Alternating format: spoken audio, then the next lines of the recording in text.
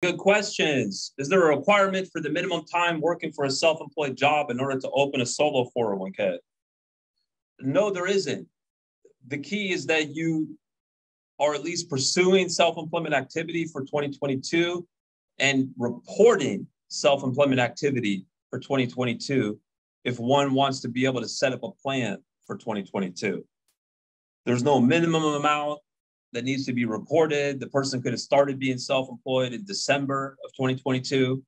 Again, as long as they report that, say, Schedule C, that ends up getting filed for 2022.